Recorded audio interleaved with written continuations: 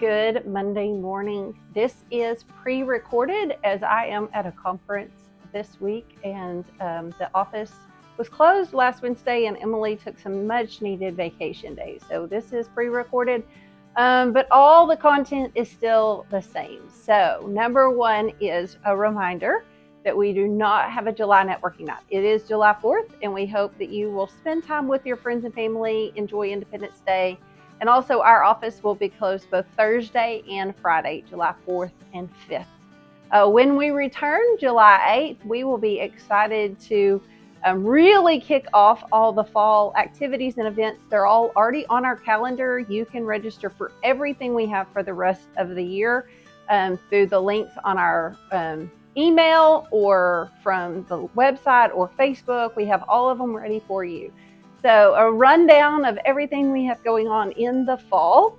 August is back to school kickoff, and so we will have a lunch and a breakfast that's all focused on education. And we still have sponsorships available for both of those, and you can register again online for to attend. We do need RSVPs for both of those events.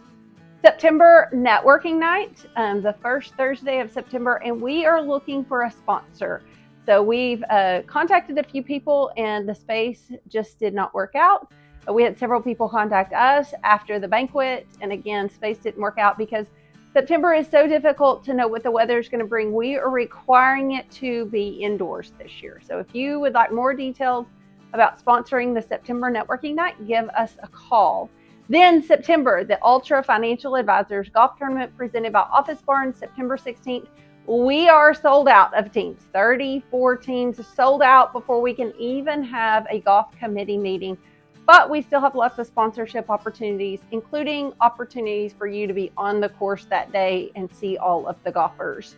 Moving on into October, we will have our elected officials luncheon the first Thursday in October. Again, RSVPs required, and we do still have sponsorships for that.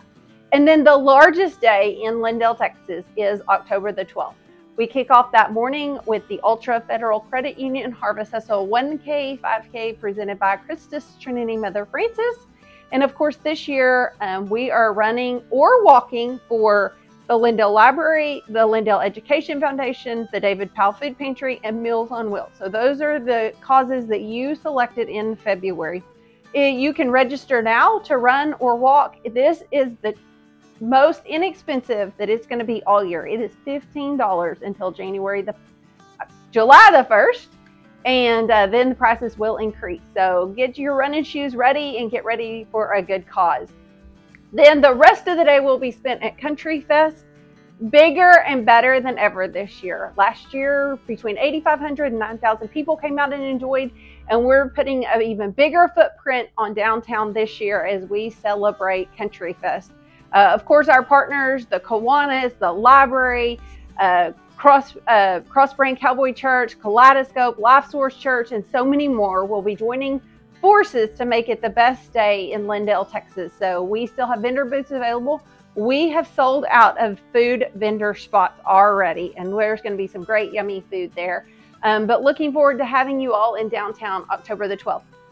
November will be networking night, and December will be luncheon and breakfast. So the full calendar of events is online now. We're your partner in business for the last 40 years, and we hope you're renewing your membership now so that you can join us for all the fall events.